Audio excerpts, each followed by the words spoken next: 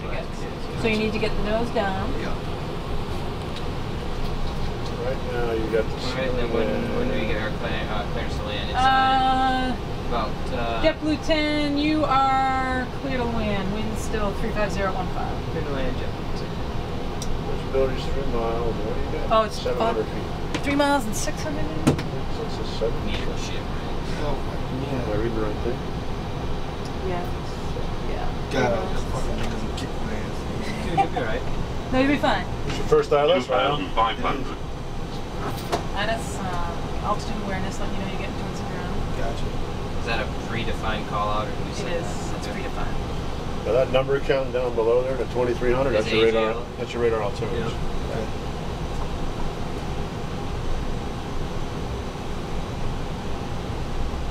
To be honest with you, Nancy, I couldn't do this every day.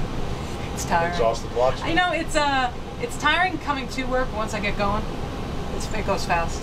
Especially with new hires, we have so much to show them in a very short period of time. All right, so You're doing a hell of a job.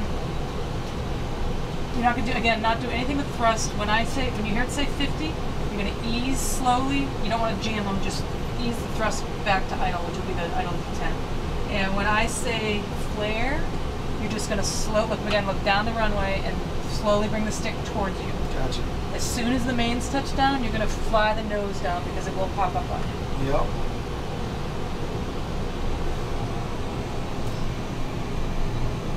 Now I'm just watching the same thing he is. You'd be monitoring, and you're also looking for approach lights. Okay.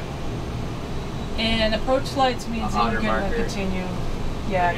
You don't. They don't call. They actually do an altitude check there to make sure that everything looks good. Okay. Do we get an audio for that or no? No, you'd say 16 hour. What did they say? 1600. And if he agrees that he's within 100 feet, he'll respond checked. Okay. Okay. And what you're basically doing now is monitoring that he's what we call stabilized approach. Below 1,000 feet, AGL, they have to have met you within certain parameters for low glide slope, airspeed, and altitude. Okay.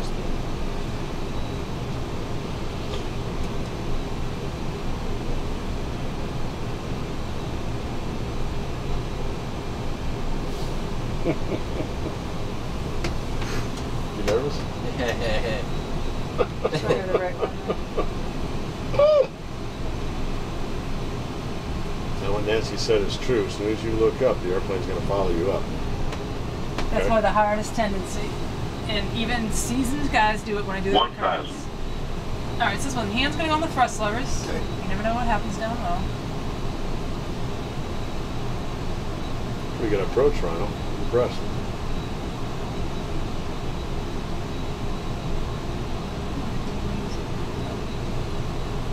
That flashing is the strobes in the clouds.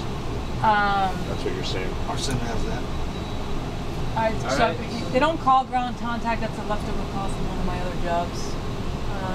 So we're looking for approach Okay, lights. approach lights inside. And I'd say runway, and you'd say landing if you see it. Okay. Go right back inside. You can stay in those doohickeys.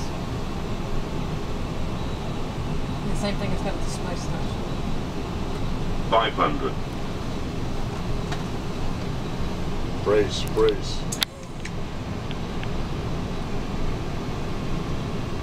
100 above.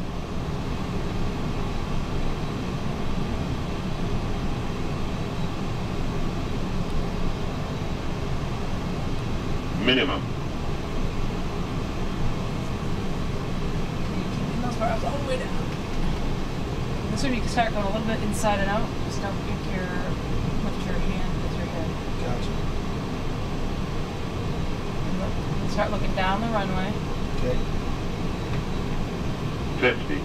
Start pull up, power back to idle slowly. 30. Flare, bring it back 20. very slowly. Retard. Hold it right there. Retard. How is it idle? Oh, you floated it. That's all right, keep the nose up. Oh, Keep it. 10. Alright, nose down, put the nose down. Put the nose down, nose down. Alright. Ground spoilers. Here's your reverses if you came out. It comes all the way back. That wasn't bad. that hurt. You just broke the tail. Oh. If the sim doesn't come off motion, you did alright. Holy shit. Oh my And you always get back to the center line. We never accept being left or right. Get over here.